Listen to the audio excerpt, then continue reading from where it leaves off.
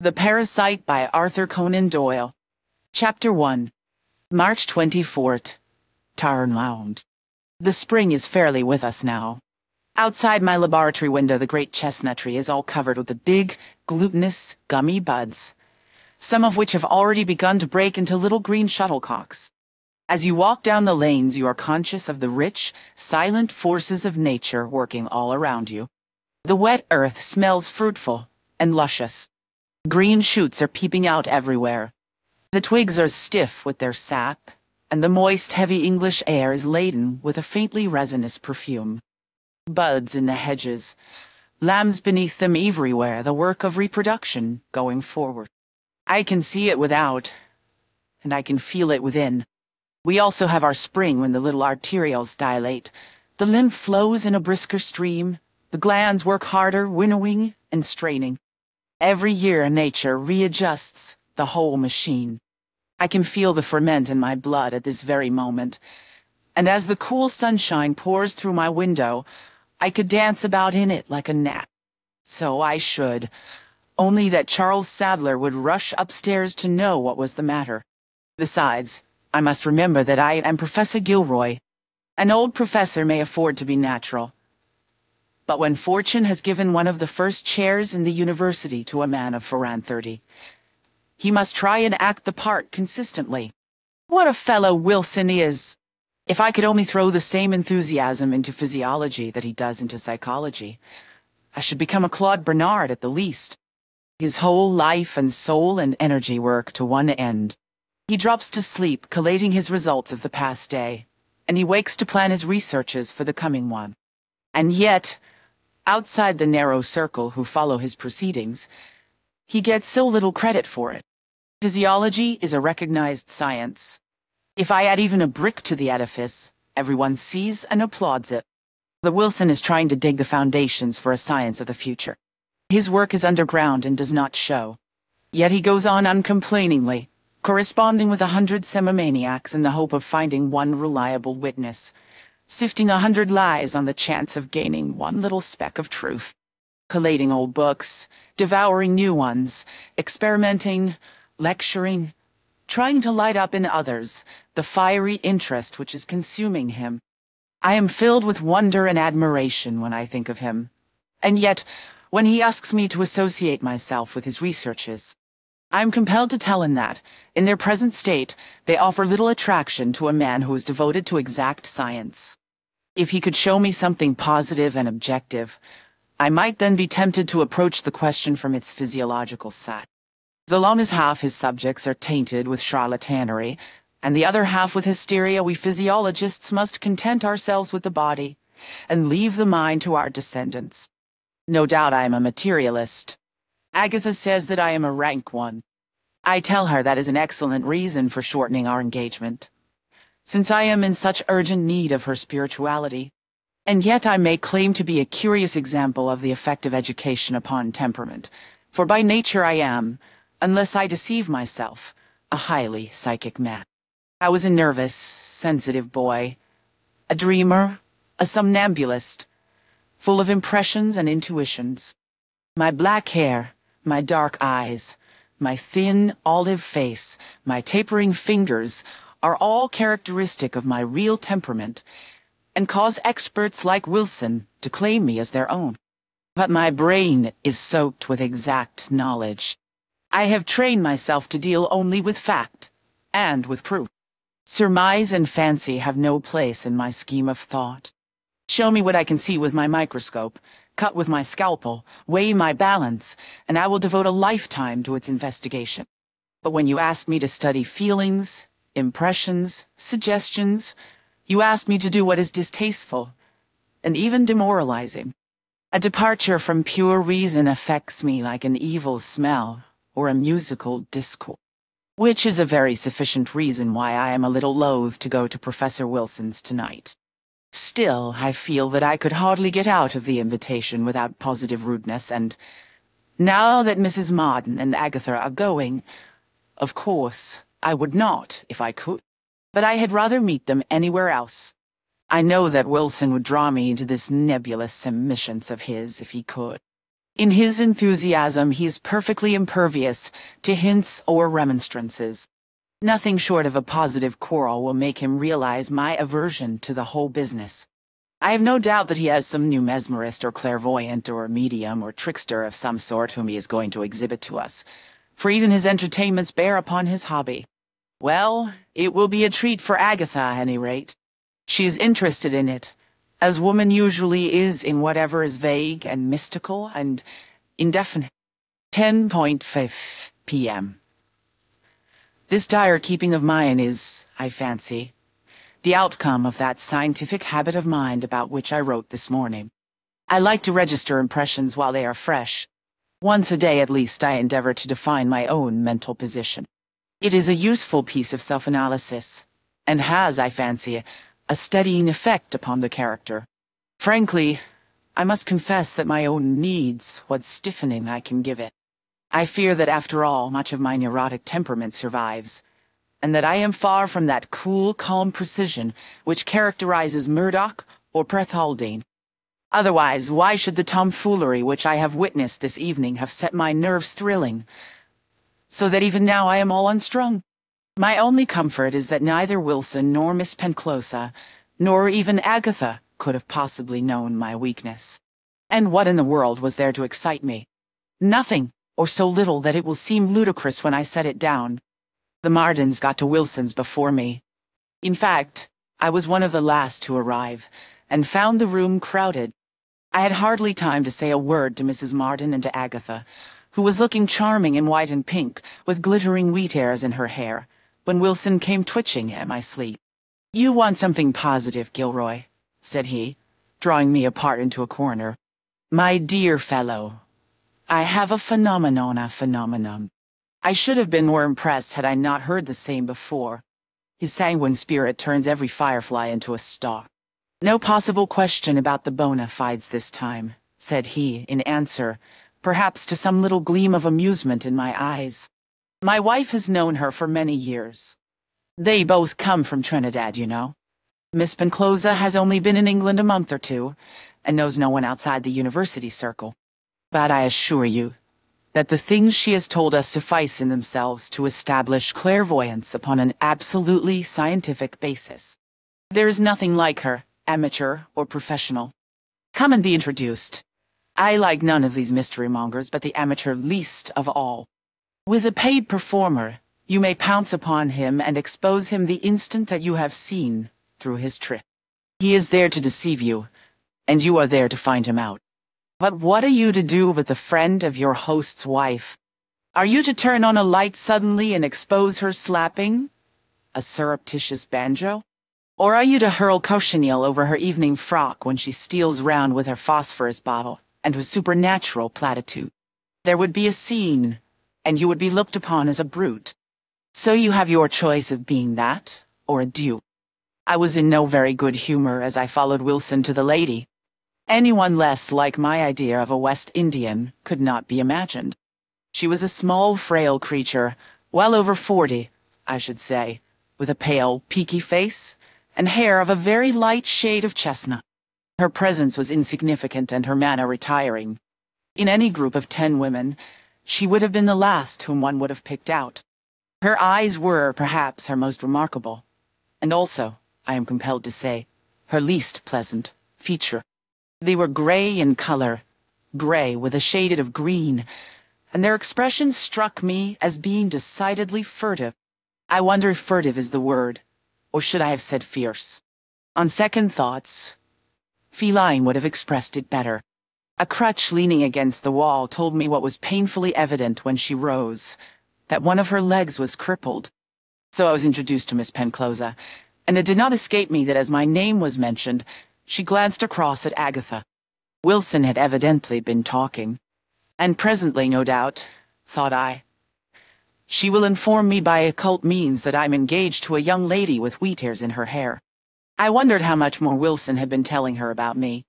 "Professor Gilroy is a terrible skeptic," said he, "I hope, Miss Penclosa, that you will be able to convert him." She looked keenly up at me. "Professor Gilroy is quite right to be skeptical if he has not seen anything convincing," said she. "I should have thought," she added, that you would yourself have been an excellent subject. For what, may I ask? Said I. Well, for mesmerism, for example. My experience has been that mesmerists go for their subjects to those who are mentally unsound. All their results are vitiated, as it seems to me, by the fact that they are dealing with abnormal organisms. Which of these ladies would you say possessed a normal organism? She asked. I should like you to select the one who seems to you to have the best balanced mind. Should we say the girl in pink and white? Miss Agatha Marden, I think the name is. Yes, I should attach weight to any results from her. I have never tried how far she is impressionable. Of course, some people respond much more rapidly than others. May I ask how far your skepticism extends? I suppose that you admit the mesmeric sleep and the power of suggestion. I admit nothing, Miss Penclosa. Dear me, I thought science had got further than that. Of course I know nothing about the scientific side of it. I only know what I can do. You see a girl in red, for example, over near the Japanese jaw. I shall will that she come across to us. She bent forward as she spoke and dropped her fan upon the floor. The girl whisked round and came straight toward us, with an inquiring look upon her face, as if someone had called her. What do you think of that, Gilroy? Cried Wilson, in a kind of ecstasy. I did not dare to tell him what I thought of it. To me, it was the most barefaced, shameless piece of imposture that I had ever witnessed. The collusion and the signal had really been too obvious. Professor Gilroy is not satisfied, said she, glancing up at me with her strange little eyes. My poor fan is to get the credit of that experiment. Well, we must try something else. Miss Marden, would you have any objection to my putting you off? Oh, I should love it, cried Agatha. By this time all the company had gathered round us in a circle, the short-fronted men and the white-throated women. Some awed, some critical, as though it were something between a religious ceremony and a conjurer's entertainment. A red velvet armchair had been pushed into the center, and Agatha lay back in it, a little flushed and trembling slightly from excitement. I could see it from the vibration of the wheat airs. Miss Penclosa rose from her seat and stood over her, leaning upon her crutch. And there was a change in the woman. She no longer seemed small or insignificant. 20 years were gone from her age. Her eyes were shining. A tinge of color had come into her sallow cheeks. Her whole figure had expanded. So I have seen a dull-eyed, listless lad change in an instant into briskness and life, when given a task of which he felt himself master. She looked down at Agatha with an expression which I resented from the bottom of my soul, the expression with which a Roman empress might have looked at her kneeling slave. Then with a quick commanding gesture she tossed up her arms and swept them slowly down in front of her. I was watching Agatha narrowly. During 3 passes she seemed to be simply amused. At the 4th I observed a slight glazing of her eyes, accompanied by some dilation of her pupils. At the 6th there was a momentary rigor. At the 7th her lids began to droop. At the 10th her eyes were closed, and her breathing was slower and fuller than usual. I tried as I watched to preserve my scientific calm, but a foolish, causeless agitation convulsed me. I trust that I hid it, but I felt as a child feels in the dark. I could not have believed that I was still open to such weakness. She is in the trance, said Miss Penclosa. She is sleeping, I cried. Wake her, then. I pulled her by the arm and shouted in her ear. She might have been dead for all the impression that I could make. Her body was there on the velvet chair. Her organs were acting, her heart, her lungs. But her soul, it had slipped from beyond our ken. Whither had it gone? What power had dispossessed it? I was puzzled and disconcerted. So much for the mesmeric sleep, said Miss Penclosa. As regards suggestion, whatever I may suggest Miss Marden will infallibly do, whether it be now or after she has awakened from her trance. Do you demand proof of it? Certainly, said I. You shall have it. I saw a smile pass over her face, as though an amusing thought had struck her. She stooped and whispered earnestly into her subject's ear. Agatha, who had been so deaf to me, nodded her head as she listened. "Awake!" cried Miss Penclosa with a sharp tap of her crutch upon the floor. The eyes opened, the glazing cleared slowly away, and the soul looked out once more after its strange eclipse. We went away early. Agatha was none the worse for her strange excursion, but I was nervous and unstrung, unable to listen to or answer the stream of comments which Wilson was pouring out for my benefit. As I bade her good night, Miss Penclosa slipped a piece of paper into my hand. "Pray forgive me," said she, "if I take means to overcome your skepticism. Open this note at 10 o'clock tomorrow morning. It is a little private test. I can't imagine what she means. But there is the note, and it shall be opened as she directs. My head is aching, and I have written enough for tonight. Tomorrow I dare say that what seems so inexplicable will take quite another complexion. I shall not surrender my convictions without a struggle. March 25th, Dr. Mine. I am amazed, confounded. It is clear that I must reconsider my opinion upon this matter. But first, let me place on record what has occurred. I finished breakfast and was looking over some diagrams with which my lecture is to be illustrated, when my housekeeper entered to tell me that Agatha was in my study and wished to see me immediately. I glanced at the clock and saw with sunrise that it was only 9:30. When I entered the room, she was standing on the hearthrug facing me. Something in her pose chilled me and checked the words which were rising to my lips. Her veil was half down, but I could see that she was pale and that her expression was constrained. "Austin," she said, "I have come to tell you that our engagement is at an end." I staggered. I believe that I literally did stagger. I know that I found myself leaning against the bookcase for support. "But," I stammered, "this is very sudden, Agatha." "Yes, Austin, I have come here to tell you that our engagement is at an end." "But surely," I cried, "you will give me some reason. This is unlike you, Agatha. Tell me how I have been unfortunate enough to offend you." "It is all over, Austin." "But why?" "You must be under some delusion, Agatha. Perhaps you have been told some falsehood about me. Or you may have misunderstood something that I have said to you.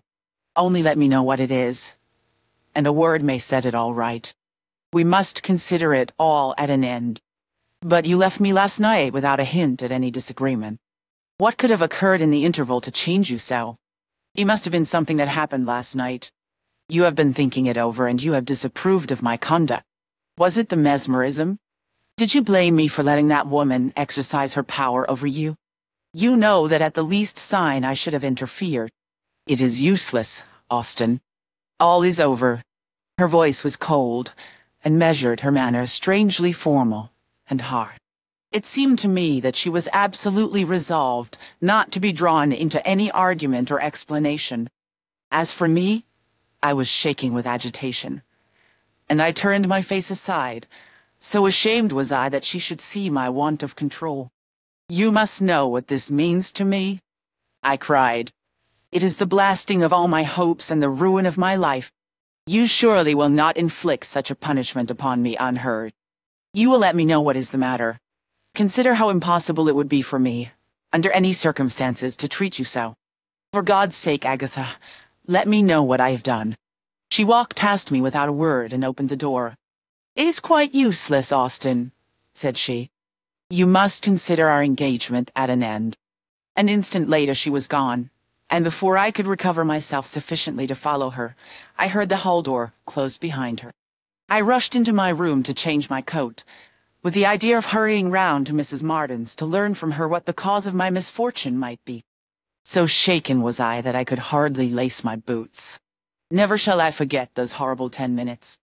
I had just pulled on my overcoat when the clock upon the mantelpiece struck 10. 10! I associated the idea with Miss Penclosa's note. It was lying before me on the table, and I tore it open. It was scribbled in pencil in a peculiarly angular handwriting. "My dear Professor Gilroy," it said, "pray excuse the personal nature of the test which I am giving you.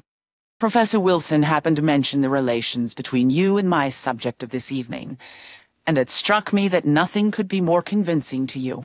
Then if I were to suggest to Miss Marden that she should call upon you at 9:30 tomorrow morning, and suspend your engagement for half an hour or so. Science is so exacting that it is difficult to give a satisfying test. But I am convinced that this at least will be an action, which she would be most unlikely to do of her own free will. Forget anything that she may have said, as she has really nothing whatever to do with it, and will certainly not recollect anything about it. I write this note to shorten your anxiety, and to beg you to forgive me for the momentary unhappiness which my suggestion must have caused you. Yours faithfully, Helen Penclosa. Really, when I had read the note, I was too relieved to be angry. It was a liberty. Certainly it was a very great liberty indeed, on the part of a lady whom I had only met once. But, after all, I had challenged her by my skepticism. It may have been, as she said, a little difficult to devise a test which would satisfy me. And she had done that. There could be no question at all upon the point. For me, hypnotic suggestion was finally established. It took its place from now onward as one of the facts of life. That Agatha, who of all women of my acquaintance has the best balanced mind, had been reduced to a condition of automatism, appeared to be certain. A person at a distance had worked her as an engineer on the shore, might guide a Brennan torpedo. A second soul had stepped in, as it were, had pushed her own aside, and had seized her nervous mechanism, saying, "I will work this for half an hour." And Agatha must have been unconscious as she came, and as she returned. Could she make her way in safety through the streets in such a state? I put on my hat and hurried round to see if all was well with her. Yes, she was at home. I was shown into the drawing-room, and found her sitting with a book upon her lap. "You are an early visitor, Austen," said she, smiling. "And you have been an even earlier one," I answered. She looked puzzled. "What do you mean?" she asked. "You have not been out today." "No, certainly not." "Agatha," said I seriously, "would you mind telling me exactly what you have done this morning?" She laughed at my earnestness. "You've got on your professional look, Austen. See what comes of being engaged to a man of science. However, I will tell you, though I can't imagine what you want to know for. I got up at 8. I breakfasted at 9:30. I came into this room at 9:10, and began to read the memoirs of M.A. de Musat. In a few minutes I did the French lady the bad compliment of dropping to sleep over her pages. And I did you, sir, the very flattering one of dreaming about you. It is only a few minutes since I woke up, and found yourself where you had been before. Why, where else should I find myself? Would you mind telling me, Agatha, what it was that you dreamed about me? It really is not mere curiosity on my part. I merely had a vague impression that you came into it. I cannot recall anything definite. If you have not been out today, Agatha, how is it that your shoes are dusty? A pained look came over her face. Really, Austen, I do not know what is the matter with you this morning. One would almost think that you doubted my word. If my boots are dusty, it must be, of course, that I have put on a pair which the maid had not cleaned. It was perfectly evident that she knew nothing whatever about the matter, and I reflected that, after all, perhaps it was better that I should not enlighten her. It might frighten her, and could serve no good purpose that I could see. I said no more about it, therefore, and left shortly afterward to give my lecture. But I am immensely impressed. My horizon of scientific possibilities has suddenly been enormously extended. I no longer wonder at Wilson's demonic energy and enthusiasm. Who would not work hard who had a vast virgin field ready to his hand? Why, I have known the novel shape of a nucleolus, or a trifling peculiarity of striped muscular fiber seen under a 300 diameter lens, fill me with exultation. How petty do such researches seem, when compared with this one which strikes at the very roots of life, and the nature of the soul. I had always looked upon spirit as a product of matter. The brain, I thought, secreted the mind, as the liver does the bile. But how can this be when I see mind working from a distance and playing upon matter, as a musician might upon a violin. The body does not give rise to the soul, then, but is rather the rough instrument by which the spirit manifests itself. The windmill does not give rise to the wind, but only indicates it. It was opposed to my whole habit of thought, and yet it was undeniably possible and worthy of investigation. And why should I not investigate it? I see that under yesterday's date, I said if I could see something positive and objective, I might be tempted to approach it from the physiological aspect. Well, I have got my test. I shall be as good as my word. The investigation would, I am sure, be of immense interest. Some of my colleagues might look askance at it, for science is full of unreasoning prejudices. But if Wilson has the courage of his convictions, I can afford to have it also. I shall go to him tomorrow morning, to him, and to Miss Penclosa. If she can show us so much, it is probable that she can show us more. Chapter 2. March 26. Wilson was, as I had anticipated, very exultant over my conversion, and Miss Penclosa was also demurely pleased at the result of her experiment. Strange what a silent, colorless creature she is, save only when she exercises her power. Even talking about it gives her color and life. She seems to take a singular interest in me. I cannot help observing how her eyes follow me about the room. We had the most interesting conversation about her own powers. It is just as well to put her views on record, though they cannot, of course, claim any scientific weight. "You are on the very fringe of the subject," said she. When I had expressed wonder at the remarkable instance of suggestion which she had shown me, I had no direct influence upon Miss Marden when she came round to you. I was not even thinking of her that morning. What I did was to set her mind as I might set the alarum of a clock, so that at the hour named it would go off of its own accord. If 6 months instead of 12 hours had been suggested, it would have been the same. And if the suggestion had been to assassinate me, she would most inevitably have done so. But this is a terrible power, I cried. It is, as you say, a terrible power, she answered gravely. And the more you know of it, the more terrible will it seem to you. May I ask, said I, what you meant when you said that this matter of suggestion is only at the fringe of it? What do you consider the essential? I had rather not tell you. I was surprised at the decision of her answer. You understand, said I, that it is not out of curiosity I ask, but in the hope that I may find some scientific explanation for the facts with which you furnish me. Frankly, Professor Gilroy, said she, I am not at all interested in science, nor do I care whether it can or cannot classify these powers. But I was hoping... Ah, that is quite another thing. If you make it a personal matter, said she, with the pleasantest of smiles, I shall be only too happy to tell you anything you wish to know. Let me see, what was it you asked me?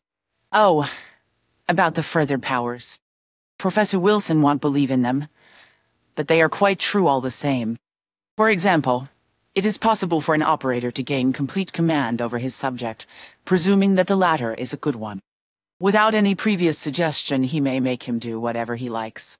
Without the subject's knowledge, that depends. If the force was strongly exerted, he would know no more about it than Miss Marden did when she came round and frightened you so. Or, if the influence was less powerful, he might be conscious of what he was doing, but be quite unable to prevent himself from doing it. Would he have lost his own will power then? It would be overridden by another stronger one. Have you ever exercised this power yourself? Several times. Is your own will so strong then? Well, it does not entirely depend upon that. Many have strong wills which are not detachable from themselves. The thing is to have the gift of projecting it into another person and superseding his own. I find that the power varies with my own strength and health. Practically, you send your soul into another person's body. Well, you might put it that way. And what does your own body do? It merely feels lethargic. Well, but is there no danger to your own health? I asked. There might be a little. You have to be careful never to let your own consciousness absolutely go otherwise. You might experience some difficulty in finding your way back again. You must always preserve the connection. as it were. I am afraid I express myself very badly, Professor Gilroy. But of course, I don't know how to put these things in a scientific way. I am just giving you my own experiences and my own explanations. Well, I read this over now at my leisure, and I marvel at myself. Is this Austin Gilroy, the man who has won his way to the front by his hard reasoning power and by his devotion to fact? Here I am gravely retailing the gossip of a woman who tells me how her soul may be projected from her body, and how, while she lies in a lethargy, she can control the actions of people at a distance. Do I accept it? Certainly not. She must prove and reprove before I yield a point. But if I am still a skeptic, I have at least ceased to be a scoffer. We are to have a sitting this evening, and she is to try if she can produce any mesmeric effect upon me. If she can, it will make an excellent starting point for our investigation. No one can accuse me, at any rate, of complicity. If she cannot, we must try and find some subject who will be like Caesar's wife. Wilson is perfectly impervious. 10 p.m. I believe that I am on the threshold of an epoch-making investigation. To have the power of examining these phenomena from inside Dio, have an organism which will respond, and at the same time a brain which will appreciate and criticize it, is surely a unique advantage. I am quite sure that Wilson would give 5 years of his life to be as susceptible as I have proved myself to be. There was no one present except Wilson and his wife. I was seated with my head leaning back, and Miss Penclosa, standing in front and a little to the left, used the same long, sweeping strokes as with Agatha. At each of them a warm current of air seemed to strike me, and to suffuse a thrill and glow all through me from head to foot. My eyes were fixed upon Miss Penclosa's face. But as I gazed, the features seemed to blur and to fade away. I was conscious only of her own eyes looking down at me, gray, deep, inscrutable. Larger they grew, and larger, until they changed suddenly into 2 mountain lakes toward which I seemed to be falling with horrible rapidity. I shuddered, and as I did so, some deeper stratum of thought told me that the shudder represented the rigor which I had observed in Agatha. An instant later I struck the surface of the lakes, now joined into one, and down I went beneath the water with a fullness in my head and a buzzing in my ears. Down I went, down, down, and then with a swoop up again, until I could see the light streaming brightly through the green water. I was almost at the surface when the word "awake" rang through my head, and with a start, I found myself back in the armchair, with Miss Penclosa leaning on her crutch, and Wilson, his notebook in his hand, peeping over her shoulder. No heaviness or weariness was left behind. On the contrary, though it is only an hour or so since the experiment, I feel so wakeful that I am more inclined for my study than my bedroom. I see quite a vista of interesting experiments extending before us, and am all impatience to begin upon them. March 27. A blank day, as Miss Penclosa goes with Wilson and his wife to the Suttons. Have begun by Nate and Farah's animal magnetism. What strange deep waters these are. Results, results, results, and the cause an absolute mystery. It is stimulating to the imagination, but I must be on my guard against that. Let us have no inferences nor deductions, and nothing but solid facts. I know that the mesmeric trance is true. I know that mesmeric suggestion is true. I know that I am myself sensitive to this force. That is my present position. I have a large new notebook which shall be devoted entirely to scientific detail. Long talk with Agatha and Mrs. Marden in the evening about our marriage. We think that the summer the beginning of it would be the best time for the wedding. Why should we delay? I grudge even those few months. Still, as Mrs. Marden says, there are a good many things to be arranged. March 28, Tarrant. Mesmerized again by Miss Penclosa. Experience much the same as before, save that insensibility came on more quickly. See notebook, A for temperature of room, barometric pressure, pulse, and respiration, as taken by Professor Wilson. I. March 29. Mesmerized again. Details in Notebook AE. March 30. Sunday. And a blank day. I grudge any interruption of our experiments. At present, they merely embrace the physical signs which go with slight, with complete, and with extreme insensibility. Afterward, we hope to pass on to the phenomena of suggestion and of lucidity. Professors have demonstrated these things upon women at Nancy and at the Salpêtrière. It will be more convincing when a woman demonstrates it upon a professor, with a second professor as a witness. And that I should be the subjecti, the skeptic, the materialist.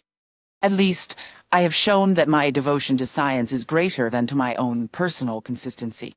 The eating of our own words is the greatest sacrifice which truth ever requires of us. My neighbor, Charles Sadler, the handsome young demonstrator of anatomy, came in this evening to return a volume of Virtou's archives which I had lent him. I call him young, but as a matter of fact, he is a year older than I am. I understand, Gilroy, said he, that you are being experimented upon by Miss Penclosa. Well, he went on, when I had acknowledged it, if I were you, I should not let it go any further. You will think me very impertinent, no doubt, but nonetheless, I feel it to be my duty to advise you to have no more to do with her.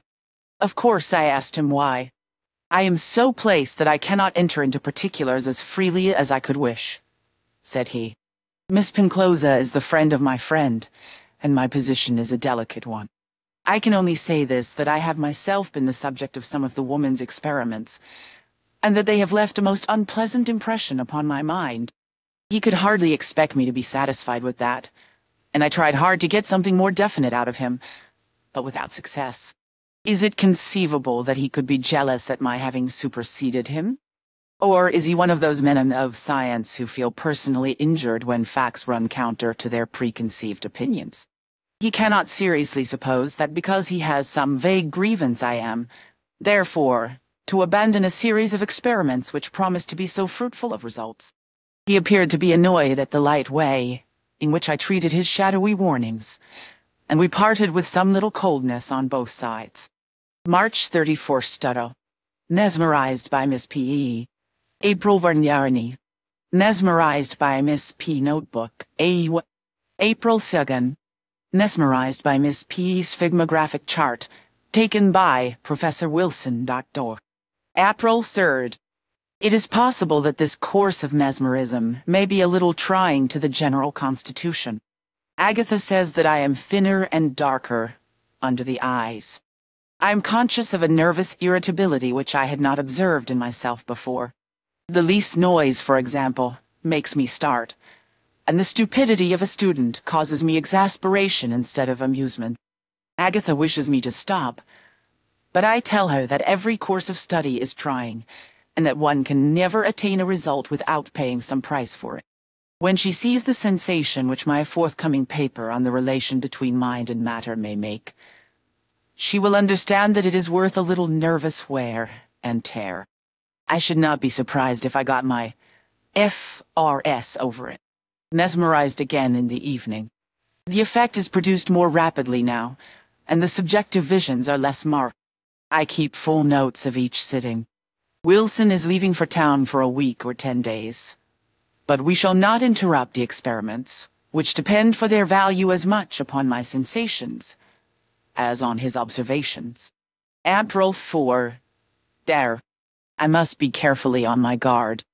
A complication has crept into our experiments which I had not reckoned upon. In my eagerness for scientific facts, I have been foolishly blind to the human relations between Miss Penclosa and myself. I can write here what I would not breathe to a living soul. The unhappy woman appears to have formed an attachment for me. I should not say such a thing, even in the privacy of my own intimate journal, if it had not come to such a pass that it is impossible to ignore it. For some time, that is, for the last week, there have been signs which I have brushed aside and refused to think of. Her brightness when I come, her dejection when I go, her eagerness that I should come often, the expression of her eyes. The tone of her voice, she tried to think that they meant nothing, and were perhaps only her ardent West Indian manner. But last night, as I awoke from the mesmeric sleep, I put out my hand, unconsciously, involuntarily, and clasped hers. When I came fully to myself, we were sitting with them locked, she looking up at me with an expectant smile. And the horrible thing was that I felt impelled to say what she expected me to say. What a false wretch I should have been. How I should have loathed myself today had I yielded to the temptation of that moment. But, thank God, I was strong enough to spring up and hurry from the room. I was rude, I fear, but I could not, no, I could not trust myself another moment. I, a gentleman, a man of honor, engaged to one of the sweetest girls in England, and yet, in a moment of reasonless passion, I nearly professed love for this woman whom I hardly know. She is far older than myself, and a cripple. It is monstrous, odious, and yet the impulse was so strong that, had I stayed another minute in her presence, I should have committed myself. What was it? I have to teach others the workings of our organism. And what do I know of it myself? Was it the sudden uppropping of some lower stratum in my nature, a brutal, primitive instinct, suddenly asserting itself? I could almost believe the tales of obsession by evil spirits, so overmastering was the feeling. Well, the incident places me in a most unfortunate position. On the one hand, I am very loath to abandon a series of experiments which have already gone so far, and which promise such brilliant results. On the other, if this unhappy woman has conceived a passion for me, but surely even now, I must have made some hideous mistake. She, with her age and her deformity. It is impossible. And then she knew about Agatha. She understood how I was placed. She only smiled out of amusement, perhaps, when in my dazed state I seized her hand. It was my half-mesmerized brain which gave it a meaning, and sprang with such bestial swiftness to meet it. I wish I could persuade myself that it was indeed so. On the whole, perhaps, my wisest plan would be to postpone our other experiments until Wilson's return.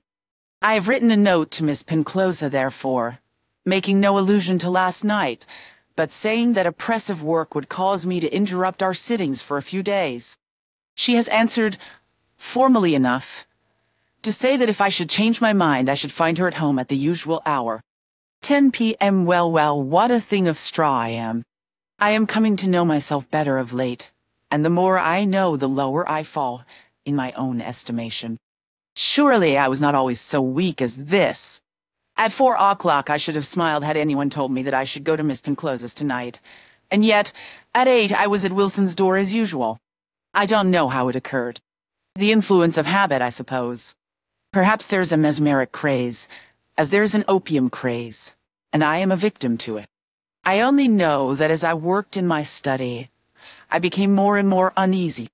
I fidgeted. I worried. I could not concentrate my mind upon the papers in front of me. And then, at last, almost before I knew what I was doing, I seized my hat and hurried round to keep my usual appointment. We had an interesting evening.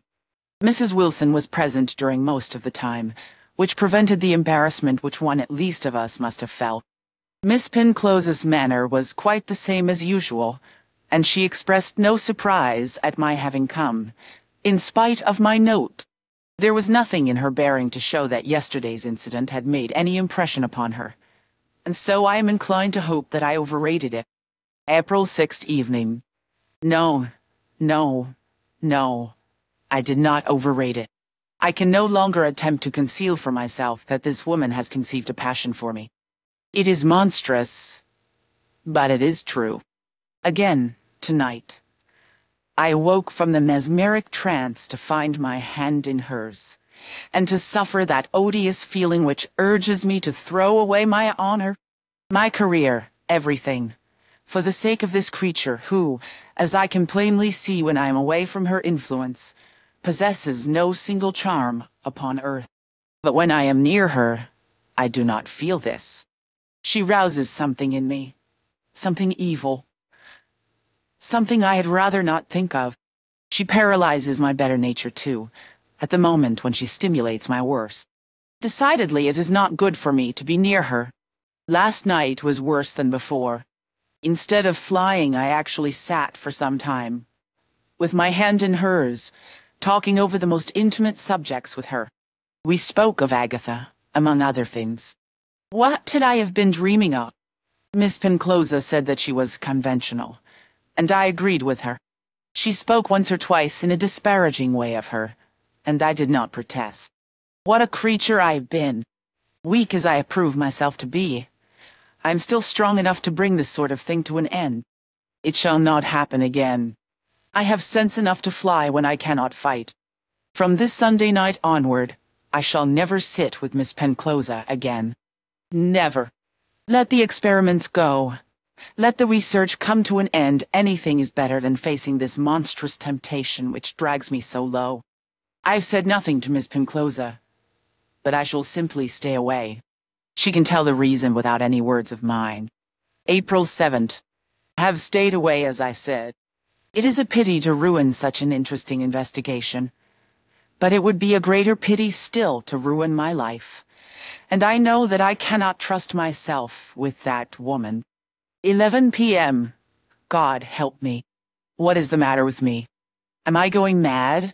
Let me try and be calm and reason with myself. First of all, I shall set down exactly what occurred. It was nearly 8 when I wrote the lines with which this day begins. Feeling strangely restless and uneasy, I left my rooms and walked round to spend the evening with Agatha and her mother. They both remarked that I was pale and haggard. About 9, Professor Pretaldame came in, and we played a game of whist. I tried hard to concentrate my attention upon the cards, but the feeling of restlessness grew and grew until I found it impossible to struggle against it. I simply could not sit still at the table. At last, in the very middle of a hand, I threw my cards down, and with some sort of an incoherent apology about having an appointment, I rushed from the room. As if in a dream, I have a vague recollection of tearing through the hall, snatching my hat from the stand, and slamming the door behind me.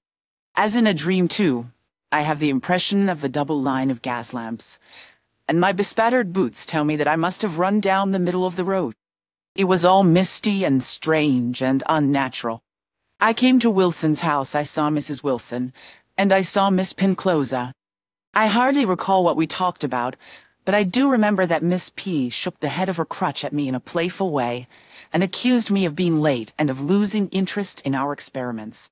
There was no mesmerism, but I stayed some time, and have only just returned. My brain is quite clear again now, and I can think over what has occurred. It is absurd to suppose that it is merely weakness and force of habit. I tried to explain it in that way the other night, but it will no longer suffice. It is something much deeper and more terrible than that. Why, when I was at the Mardens' Whistable, I was dragged away as if the noose of a rope had been cast round me. I can no longer disguise it from myself. The woman has her grip upon me. I am in her clutch. But I must keep my head and reason it out and see what is best to be done. But what a blind fool I have been. In my enthusiasm over my research, I have walked straight into the pit, although it lay gaping before me. Did she not herself warn me? Did she not tell me, as I can read in my own journal, that when she has acquired power over a subject, she can make him do her will? And she has acquired that power over me. I am for the moment at the beck and call of this creature with the crutch. I must come when she wills it. I must do as she wills. Worst of all, I must feel as she wills. I loathe her and fear her. Yet, while I am under the spell, she can doubtless make me love her. There is some consolation in the thought, then, that those odious impulses for which I have blamed myself do not really come from me at all. They are all transferred from her, little as I could have guessed it at the time. I feel cleaner and lighter for the thought. April 8. Yes, now, in broad daylight, riding coolly and with time for reflection, I am compelled to confirm everything which I wrote in my journal last night. I am in a horrible position, But above all, I must not lose my head. I must pit my intellect against her powers. After all, I am no silly puppet to dance at the end of a string.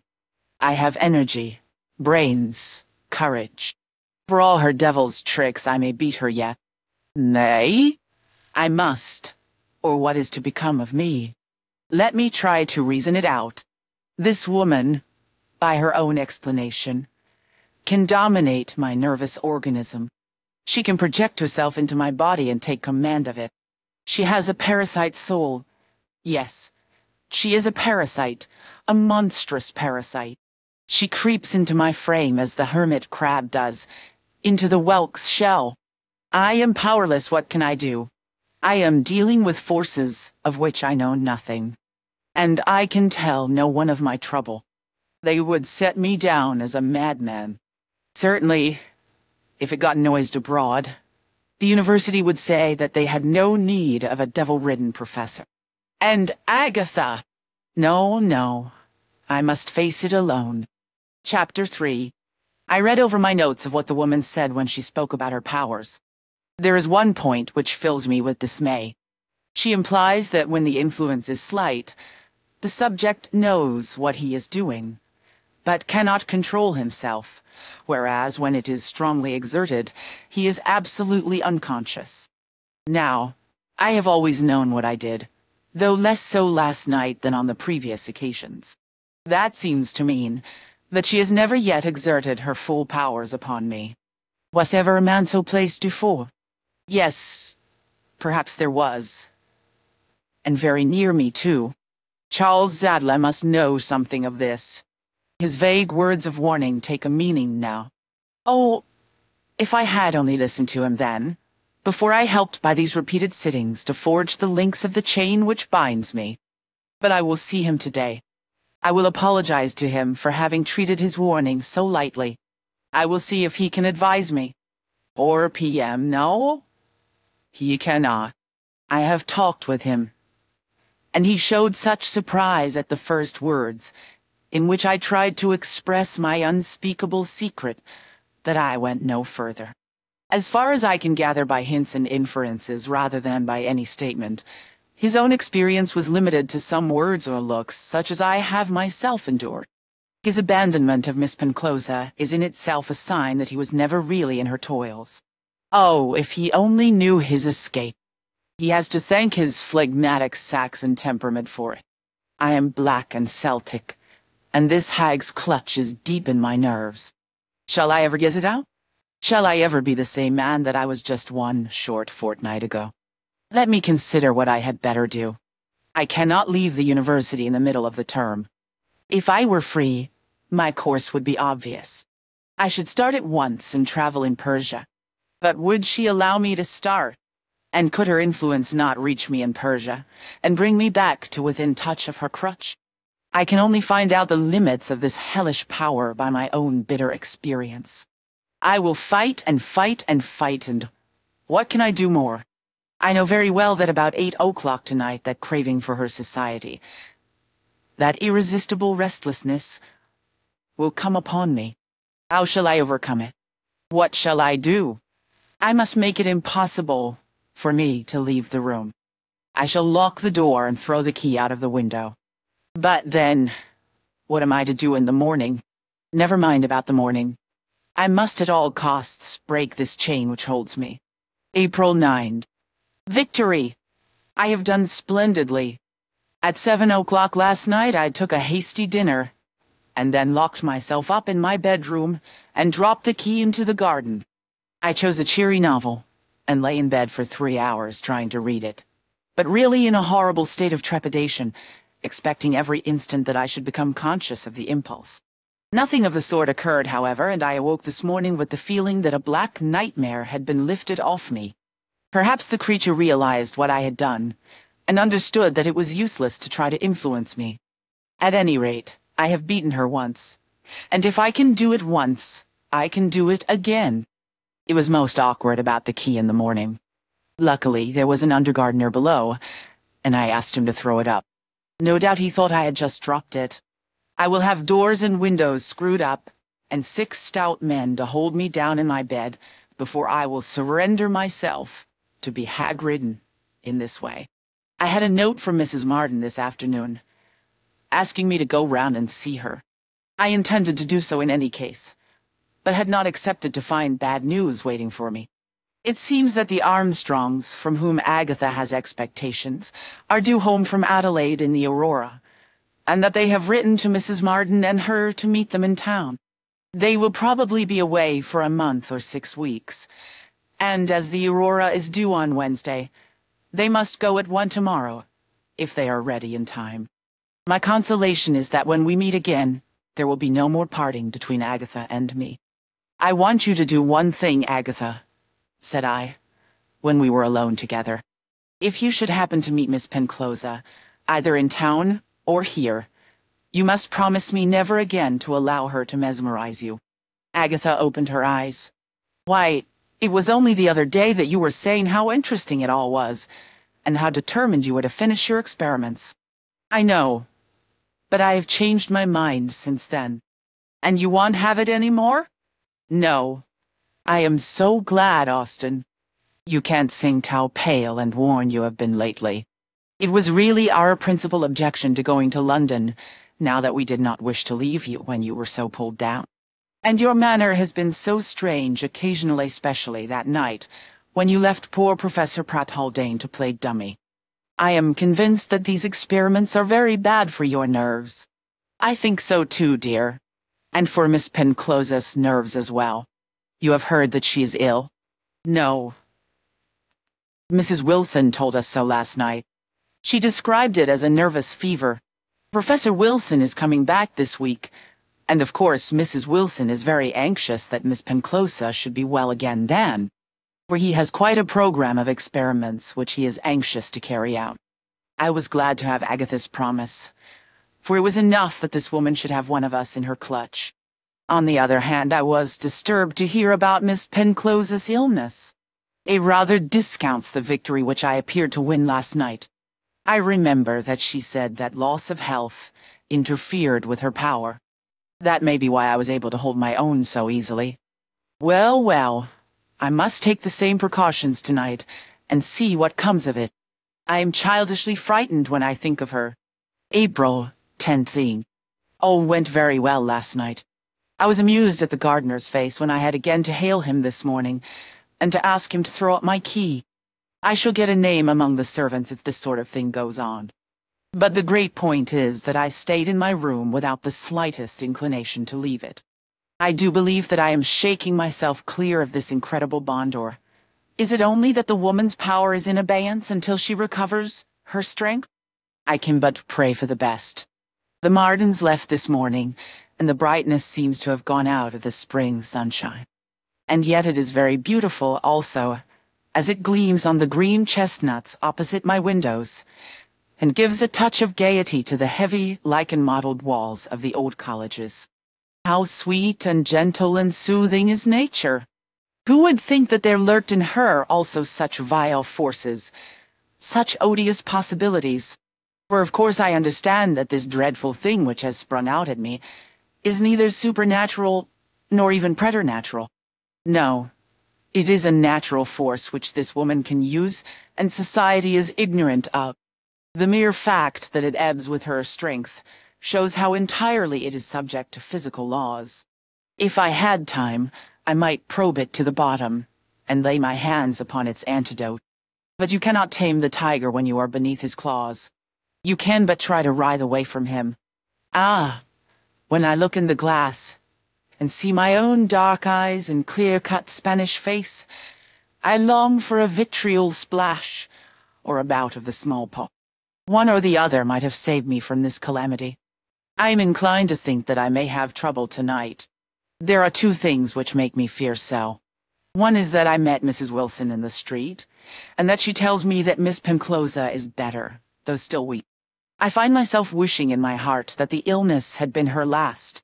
The other is that Professor Wilson comes back in a day or 2, and his presence would act as a constraint upon her. I should not fear our interviews if a 3rd person were present. For both these reasons, I have a presentiment of trouble tonight, and I shall take the same precautions as before. April 10th. Toro. No, thank God, all went well last night. I really could not face the gardener again. I locked my door and thrust the key underneath it, so that I had to ask the maid to let me out in the morning. But the precaution was really not needed, for I never had any inclination to go out at all. 3 evenings in succession at home. I am surely near the end of my troubles, for Wilson will be home again either today or tomorrow. Shall I tell him of what I have gone through or not? I am convinced that I should not have the slightest sympathy from him. He would look upon me as an interesting case, and read a paper about me at the next meeting of the Psychical Society, in which he would gravely discuss the possibility of my being a deliberate liar, and weigh it against the chances of my being in an early stage of lunacy. No, I shall get no comfort out of Wilson. I am feeling wonderfully fit and well. I don't think I ever lectured with greater spirit. Oh, if I could only get this shadow off my life, how happy I should be.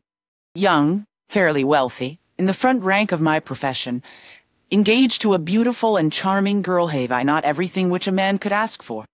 Only one thing to trouble me, but what a thing it is. Midnight. I shall go mad. Yes, that will be the end of it. I shall go mad. I am not far from it now. My head throbs as I rest it on my hot hand. I am quivering all over like a scared horse. Oh, what a night I have had! And yet I have some cause to be satisfied also. At the risk of becoming the laughingstock of my own servant, I again slipped my key under the door, imprisoning myself for the night. Then, finding it too early to go to bed, I lay down with my clothes on, and began to read one of Dumas' novels. Suddenly I was gripped and dragged from the couch. It is only thus that I can describe the overpowering nature of the force which pounced upon me. I clawed at the coverlet. I clung to the woodwork. I believe that I screamed out in my frenzy. It was all useless. Hopeless. I must go. There was no way out of it. It was only at the outset that I resisted. The force soon became too overmastering for that. I thank goodness that there were no watchers there to interfere with me. I could not have answered for myself if there had been. And, besides the determination to get out, there came to me, also, the keenest and coolest judgment in choosing my means. I lit a candle and endeavored, kneeling in front of the door, to pull the key through with the feather end of a quill pen. It was just too short and pushed it further away. Then with quiet persistence I got a paper knife out of one of the drawers, and with that I managed to draw the key back.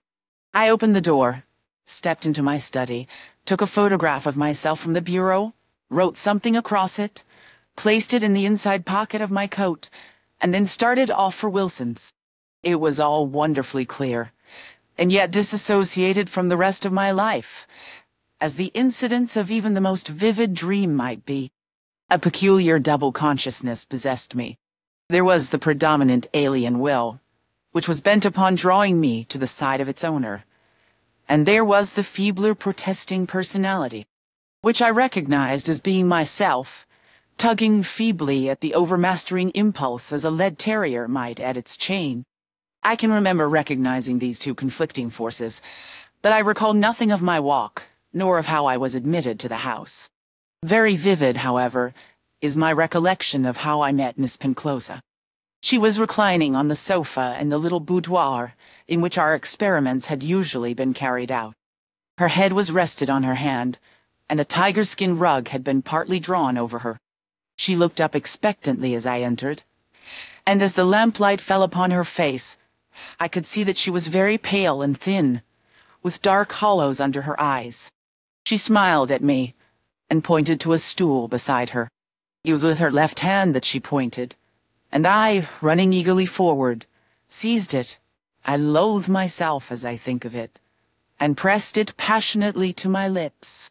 Then, seating myself upon the stool, and still retaining her hand, I gave her the photograph which I had brought with me, and talked off my love for her, of my grief over her illness, of my joy at her recovery, of the misery it was to me to be absent a single evening from her side. She lay quietly looking down at me with imperious eyes, and her provocative smile. Once I remember that she passed her hand over my hair, as one caresses a dog, and it gave me pleasure, the caress. I thrilled under it. I was her slave, body and soul. And for the moment I rejoiced in my slavery. And then came the blessed change. Never tell me that there is not a providence. I was on the brink of perdition. My feet were on the edge. Was it a coincidence that at that very instant help should come? No, no, no. There is a providence, and its hand has drawn me back. There is something in the universe stronger than this devil woman with her tricks. Ah, what a balm to my heart it is to think so. As I looked up at her, I was conscious of a change in her. Her face, which had been pale before, was now ghastly. Her eyes were dull, and the lids drooped heavily over them.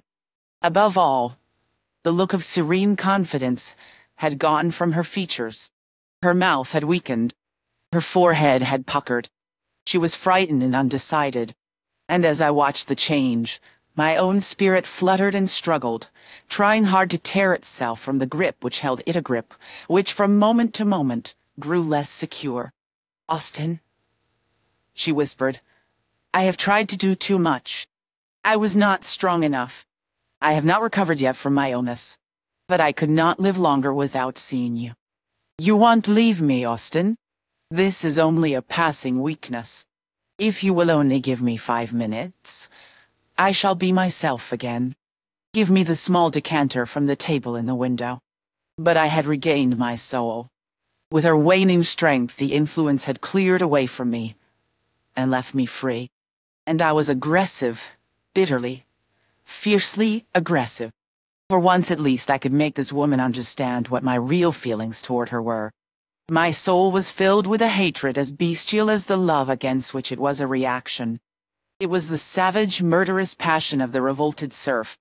I could have taken the crutch from her side and beaten her face in with it. She threw her hands up, as if to avoid a blow, and cowered away from me into the corner of the settee. "The brandy," she gasped. "The brandy!" I took the decanter and poured it over the roots of a palm in the window.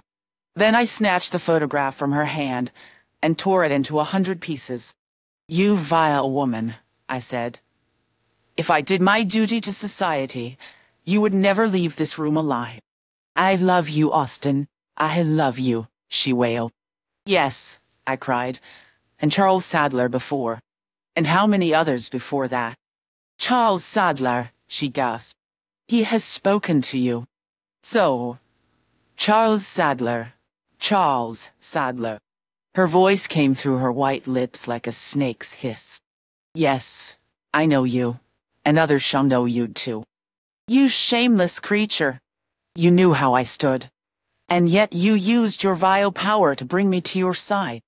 You may perhaps do so again, but at least you will remember that you have heard me say that I love Miss Martin from the bottom of my soul, and that I loathe you, abhor you. The very sight of you and the sound of your voice fill me with horror and disgust. The thought of you is repulsive. That is how I feel toward you, and if it pleases you by your tricks to draw me again to your side as you have done tonight, you will at least, I should think, have little satisfaction in trying to make a lover out of a man who has told you his real opinion of you. You may put what words you will into my mouth, but you cannot help remembering." I stopped, for the woman's head had fallen back, and she had fainted. She could not bear to hear what I had to say to her. What a glow of satisfaction it gives me to think that, come what may, in the future, she can never misunderstand my true feelings toward her. But what will occur in the future? What will she do next? I dare not think of it.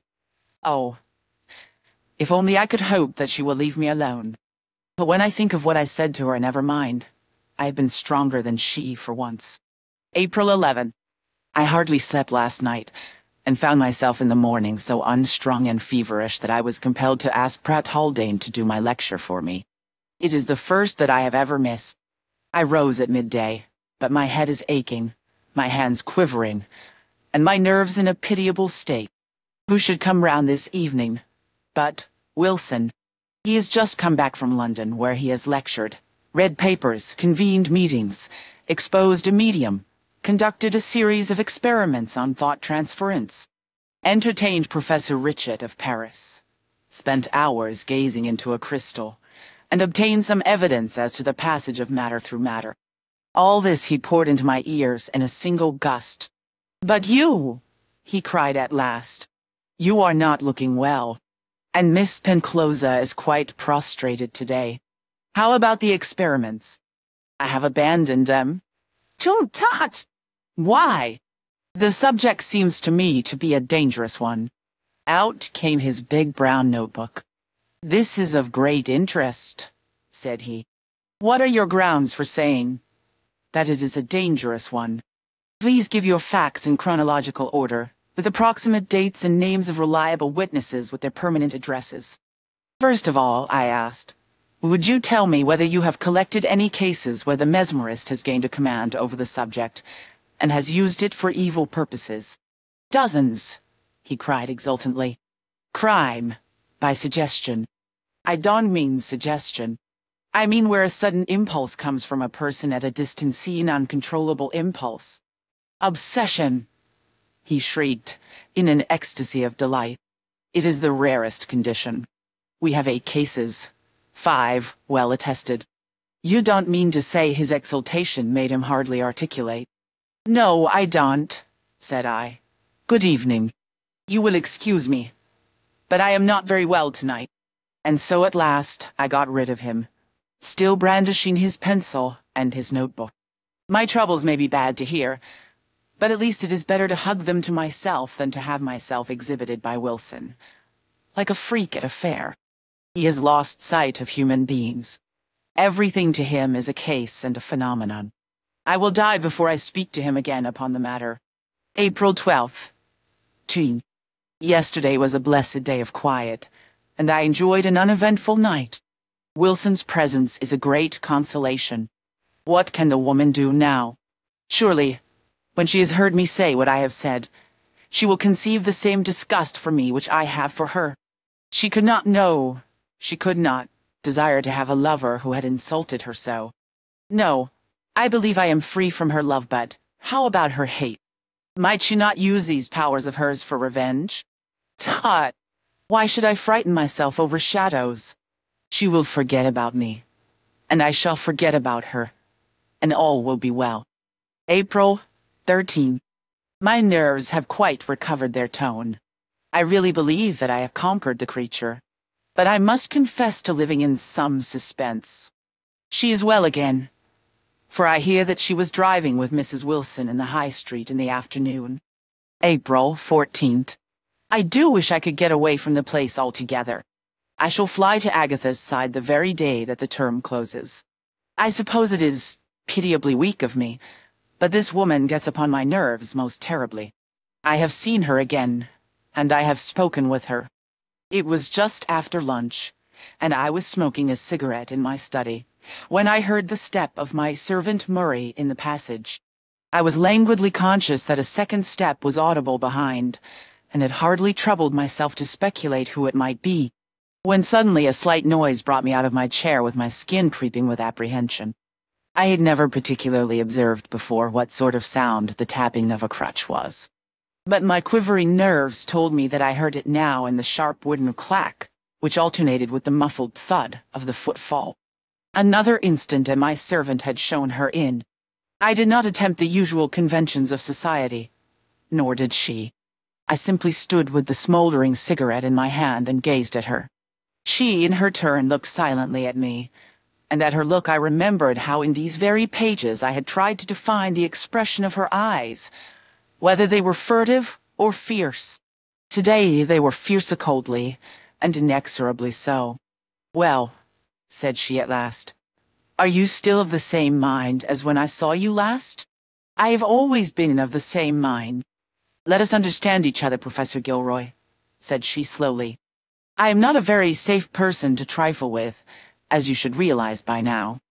It was you who asked me to enter into a series of experiments with you. It was you who won my affections. It was you who professed your love for me. It was you who brought me your own photograph, with words of affection upon it. And finally, it was you who on the very same evening thought fit to insult me most outrageously, addressing me as no man has ever dared to speak to me yet. Tell me that those words came from you in a moment of passion, and I am prepared to forget and to forgive them. You did not mean what you said, Austin. You do not really hate me. I might have pitied this deformed woman. Such a longing for love broke suddenly through the menace of her eyes. But then I thought of what I had gone through, and my heart set like flint. If ever you heard me speak of love, said I, you know very well that it was your voice which spoke, and not mine. The only words of truth which I have ever been able to say to you are those which you heard when last we met. I know. Someone has set you against me. It was he. She tapped with her crutch upon the floor. Well, you know very well that I could bring you this instant, crouching like a spaniel to my feet. You will not find me again in my hour of weakness, when you can insult me with impunity. Have a care what you are doing, Professor Gilroy. You stand in a terrible position. You have not yet realized the hold which I have upon you. I shrugged my shoulders and turned away. Well, said she, after a pause, if you despise my love, I must see what can be done with fear.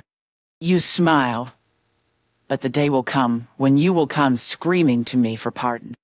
Yes, you will grovel on the ground before me, proud as you are. And you will curse the day that ever you turned me from your best friend into your most bitter enemy. Have a care, Professor Gilroy. I saw a white hand shaking in the air, and a face which was scarcely human, so convulsed was it with passion.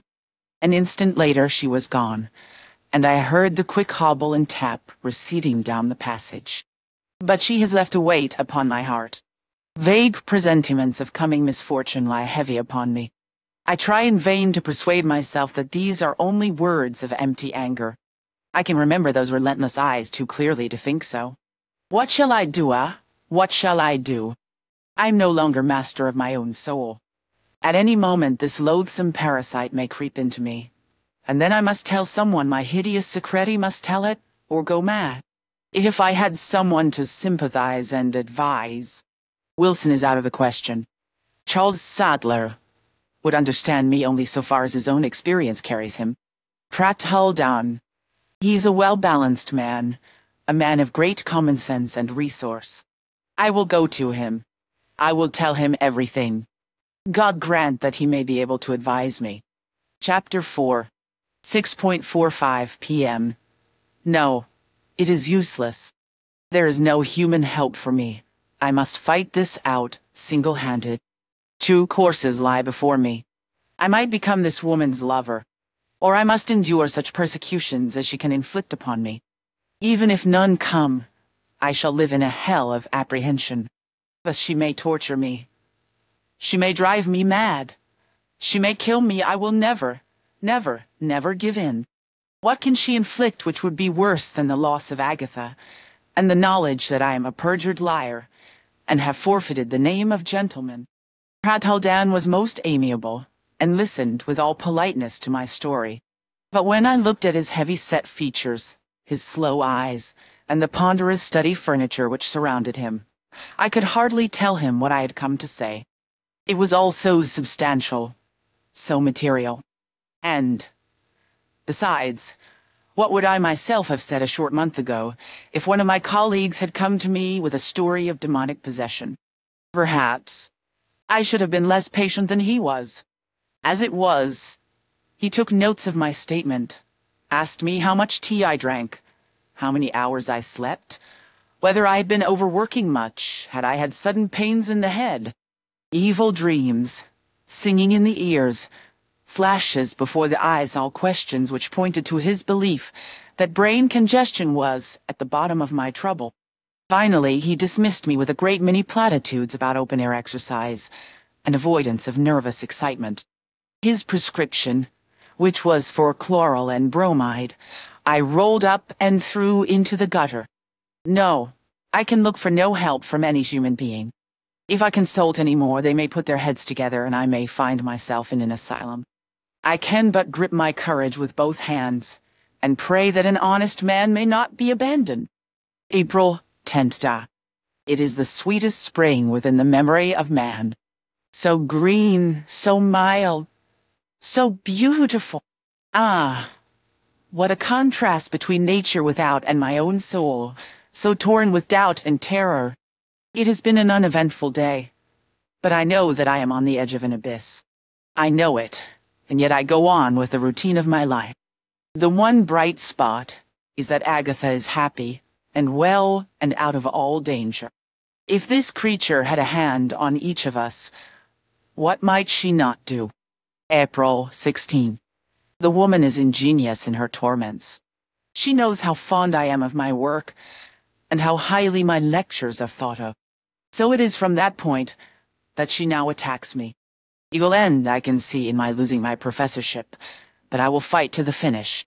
She shall not drive me out of it without a struggle. I was not conscious of any change during my lecture this morning, save that for a minute or two I had a dizziness and swimminess which rapidly passed away. On the contrary, I congratulated myself upon having made my subject, the functions of the red corpuscles, both interesting and clear. I was surprised, therefore, when a student came into my laboratory immediately after the lecture, and complained of being puzzled by the discrepancy between my statements and those in the textbooks. He showed me his notebook, in which I was reported as having in one portion of the lecture championed the most outrageous and unscientific heresies. Of course I denied it, and declared that he had misunderstood me, but on comparing his notes with those of his companions, it became clear that he was right, and that I really had made some most preposterous statements. Of course I shall explain it away as being the result of a moment of aberration, but I feel only too sure that it will be the first of a series. It is but a month now to the end of the session, and I pray that I may be able to hold out until then. April 26. 10 days have elapsed since I have had the heart to make any entry in my journal. Why should I record my own humiliation and degradation? I had vowed never to open it again, and yet the force of habit is strong, and here I find myself taking up once more the record of my own dreadful experience, much the same spirit in which a suicide has been known to take notes of the effects of the poison which killed him.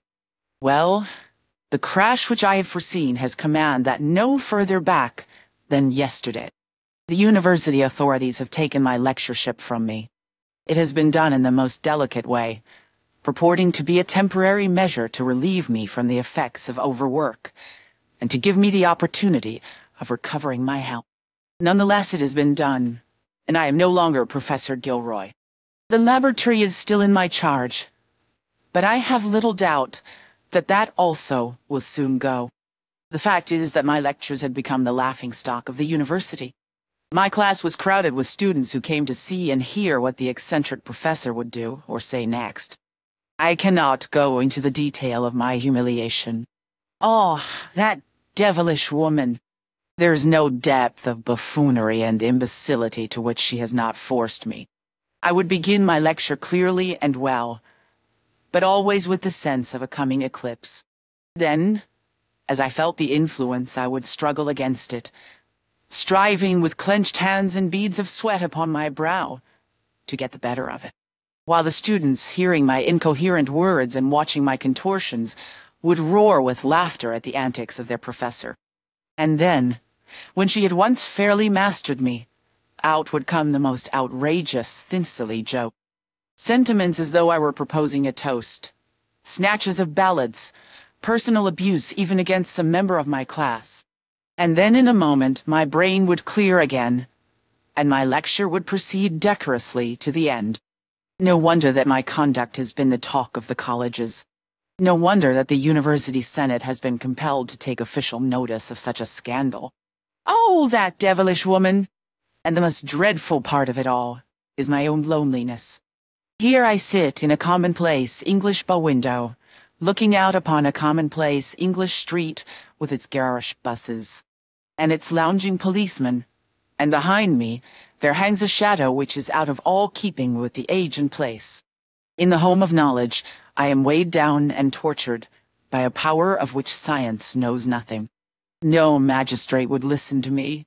No paper would discuss my case. No doctor would believe my symptoms. My own most intimate friends would only look upon it as a sign of brain derangement. I am out of all touch with my kind. Oh, that devilish woman. Let her have a care. She may push me too far. When the law cannot help a man, he may make a law for himself. She met me in the high street yesterday evening and spoke to me. It was as well for her, perhaps, that it was not between the hedges of a lonely country road. She asked me with her cold smile whether I had been chastened yet. I did not deign to answer her. "We must try another turn of the screw," said she. "Have a care, my lady, have a care. I had her at my mercy once. Perhaps another chance may come." April 28. The suspension of my lectureship has had the effect also of taking away her means of annoying me, and so I have enjoyed 2 blessed days of peace. After all, there is no reason to despair. Sympathy pours into me from all sides, and everyone agrees that it is my devotion to science and the arduous nature of my researches which have shaken my nervous system. I have had the kindest message from the council advising me to travel abroad, and expressing the confident hope that I may be able to resume all my duties by the beginning of the summer term. Nothing could be more flattering than their allusions to my career and to my services to the university. It is only a misfortune that one can test one's own popularity. This creature may weary of tormenting me, and then all may yet be well. May God grant it. April 29. Our sleepy little town has had a small sensation. The only knowledge of crime which we ever have is when a rowdy undergraduate breaks a few lamps or comes to blows with a policeman. Last night, however, there was an attempt made to break into the branch of the Bank of England, and we are all in a flutter in consequence. Harkinson, the manager, is an intimate friend of mine, and I found him very much excited when I walked round there after breakfast.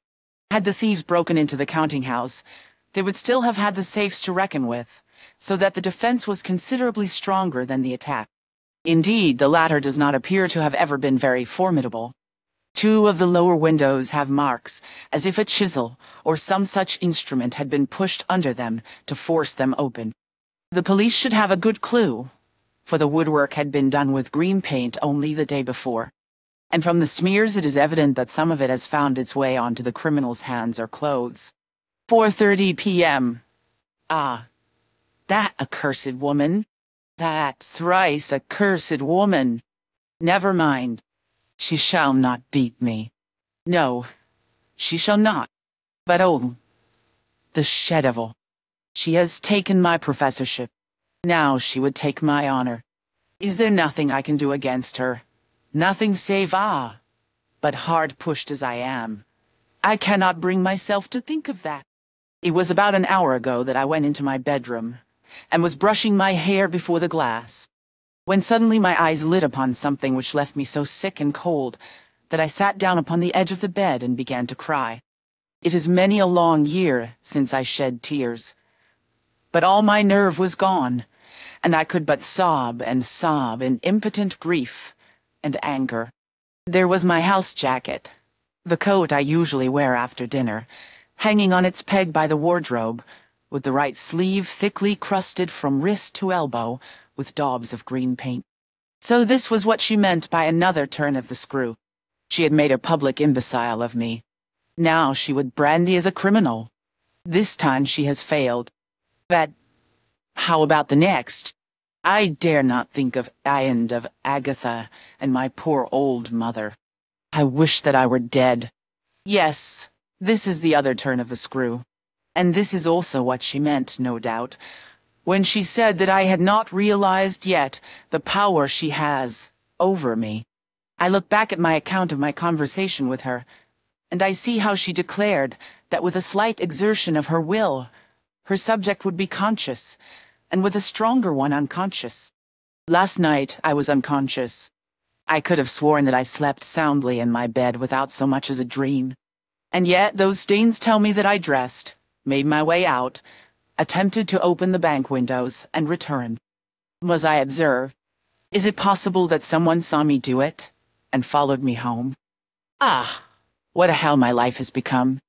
I have no peace, no rest. But my patience is nearing its end. 10 p.m. I have cleaned my coat with turpentine. I do not think that anyone could have seen me. It was with my screwdriver that I made the marks. I found it all crusted with paint, and I have cleaned it. My head aches as if it would burst, and I have taken 5 grains of antipyrine. If it were not for Agatha, I should have taken 50 and had an end of it. May 3rd. 3 quiet days. This hell fiend is like a cat with a mouse. She lets me loose, only to pounce upon me again. I'm never so frightened as when everything is still. My physical state is deplorable perpetual hiccough and ptosis of the left eyelid. I have heard from the Mardens that they will be back the day after tomorrow. I do not know whether I am glad or sorry. They were safe in London. Once here, they may be drawn into the miserable network in which I am myself struggling. And I must tell them of it. I cannot marry Agatha so long as I know that I am not responsible for my own actions. Yes, I must tell them, even if it brings everything to an end between us. Tonight is the university ball, and I must go. God knows I never felt less in the humor for festivity. But I must not have it said that I am unfit to appear in public. If I am seen there, and have speech with some of the elders of the university, it will go a long way towards showing them that it would be unjust to take my chair away from me. 10 p.m. I have been to the ball. Charles Sadler and I went together, but I have come away before him. I shall wait up for him, however, for indeed I fear to go to sleep these nights. He is a cheery, practical fellow, and a chat with him will steady my nerves. On the whole, the evening was a great success. I talked to everyone who has influence, and I think that I made them realize that my chair is not vacant quite yet. The creature was at the balloonable to dance, of course, but sitting with Mrs. Wilson. Again and again her eyes rested upon me. They were almost the last things I saw before I left the room. Once, as I sat sideways to her, I watched her, and saw that her gaze was following someone else. It was Sadler, who was dancing at the time with the second Miss Thurston. To judge by her expression, it is well for him that he is not in her grip as I am. He does not know the escape he has had. I think I hear his step in the street now, and I will go down and let him in. If he will. Nay, for why did I break off in this way last night? I never went downstairs, after all, at least. I have no recollection of doing so. But, on the other hand, I cannot remember going to bed. One of my hands is greatly swollen this morning, and yet I have no remembrance of injuring it yesterday. Otherwise, I am feeling all the better for last night's festivity. But I cannot understand how it is that I did not meet Charles Sadler when I so fully intended to do so. Is it possible, my God, it is only too probable? Has she been leading me some devil's dance again? I will go down to Sadler and ask him. Midday. The thing has come to a crisis. My life is not worth living. But, if I am to die, then she shall come also. I will not leave her behind to drive some other man mad as she has me. No, I have come to the limit of my endurance. She has made me as desperate and dangerous a man as walks the earth. God knows I have never had the heart to hurt a fly. And yet, if I had my hands now upon that woman, she should never leave this room alive. I shall see her this very day, and she shall learn what she has to expect from me. I went to Sadler and found him, to my surprise, in bed. As I entered, he sat up and turned a face toward me which sickened me as I looked at it. Why, Sadler, what has happened? I cried, but my heart turned cold as I said it. Gilroy, he answered, mumbling with his swollen lips. I have for some weeks been under the impression that you are a madman. Now I know it, and that you are a dangerous one as well. If it were not that I am unwilling to make a scandal in the college, you would now be in the hands of the police. Do you mean? I cried. I mean that as I opened the door last night, you rushed out upon me, struck me with both your fists in the face, knocked me down, kicked me furiously in the side, and left me lying almost unconscious in the street. Look at your own hand bearing witness against you. Yes, there it was, puffed up, with sponge-like knuckles, as after some terrific blow. What could I do? Though he put me down as a madman, I must tell him all. I sat by his bed and went over all my troubles from the beginning. I poured them out with quivering hands and burning words, which might have carried conviction to the most skeptical. She hates you, and she hates me, I cried. She revenged herself last night on both of us at once. She saw me leave the ball, and she must have seen you also. She knew how long it would take you to reach home. Then she had but to use her wicked will. Ah, your bruised face is a small thing beside my bruised soul. He was struck by my story. That was evident. Yes, yes. She watched me out of the room, he muttered. She's capable of it. But is it possible that she has really reduced you to this? What do you intend to do? To stop it, I cried. I am perfectly desperate. I shall give her fair warning today, and the next time will be the last. Do nothing rash, said he. Rash, I cried. The only rash thing is that I should postpone it another hour. With that I rushed to my room. And here I am on the eve of what may be the great crisis of my life. I shall start at once. I have gained one thing today, for I have made one man, at least, realize the truth of this monstrous experience of mine. And if the worst should happen, this diary remains as a proof of the goad that has driven me. Evening. When I came to Wilson's, I was shown up and found that he was sitting with Miss Penclosa. For half an hour, I had to endure his fussy talk about his recent research into the exact nature of the spiritualistic rap. While the creature and I sat in silence looking across the room at each other, I read a sinister amusement in her eyes, and she must have seen hatred and menace in mine.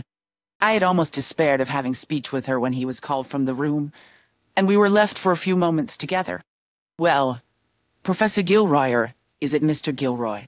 Said she, with that bitter smile of hers. How is your friend, Mr. Charles Sadler, after the ball? You fiend, I cried. You have come to the end of your tricks now. I will have no more of them. Listen to what I say. I strode across and shook her roughly by the shoulder, as sure as there is a God in heaven. I swear that if you try another of your deviltries upon me, I will have your life for it. Come what may, I will have your life. I have come to the end of what a man can endure. Accounts are not quite settled between us, said she with a passion that equaled my own. I can love, and I can hate. You had your choice. You chose to spurn the first, now you must test the other. It will take a little more to break your spirit, I see, but broken it shall be. Miss Marden comes back tomorrow, as I understand. What has that to do with you? I cry. It is a pollution that you should dare even to think of her. If I thought that you would harm her. She was frightened, I could see, though she tried to brazen it out. She read the black thought in my mind, and cowered away from me. She's fortunate in having such a champion, said she. He actually dares to threaten a lonely woman. I must really congratulate Miss Marden upon her protector. The words were bitter, but the voice and manner were more acid still. There is no use talking, said I. I only came here to tell you, and to tell you most solemnly, that your next outrage upon me will be your last. With that, as I heard Wilson step upon the stair, I walked from the room. She may look venomous and deadly, but for all that, she is beginning to see now that she has as much to fear from me as I can have from her. Murder! It has an ugly sound. But you don't talk of murdering a snake, or of murdering a tiger. Let her have a care now. May 5th Dista. I met Agatha and her mother at the station at 11 o'clock. She's looking so bright, so happy, so beautiful, and she was so overjoyed to see me. What have I done to deserve such love? I went back home with them, and we lunched together. All the troubles seem in a moment to have been shredded back from my life. She tells me that I am looking pale and worried and ill. The dear child puts it down to my loneliness and the perfunctory attentions of a housekeeper. I pray that she may never know the truth. May the shadow, if shadow there must be, lie ever black across my life, and leave hers in the sunshine. I've just come back from them, feeling a new man. With her by my side, I think that I could show a bold face to anything which life might send. 5 p.m. now. Let me try to be accurate. Let me try to say exactly how it occurred. It is fresh in my mind, and I can set it down correctly, though it is not likely that the time will ever come when I shall forget the doings of today. I had returned from the Mardens after lunch, and was cutting some microscopic sections in my freezing microtome, when in an instant I lost consciousness in the sudden hateful fashion which has become only too familiar to me of late. When my senses came back to me, I was sitting in a small chamber, very different from the one in which I had been working. It was cozy and bright, with chintz-covered settees, colored hangings, and 1,000 pretty little trifles upon the wall.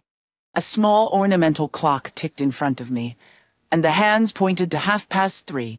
It was all quite familiar to me, and yet I stared about for a moment in a half-dazed way, until my eyes fell upon a cabinet photograph of myself upon the top of the piano.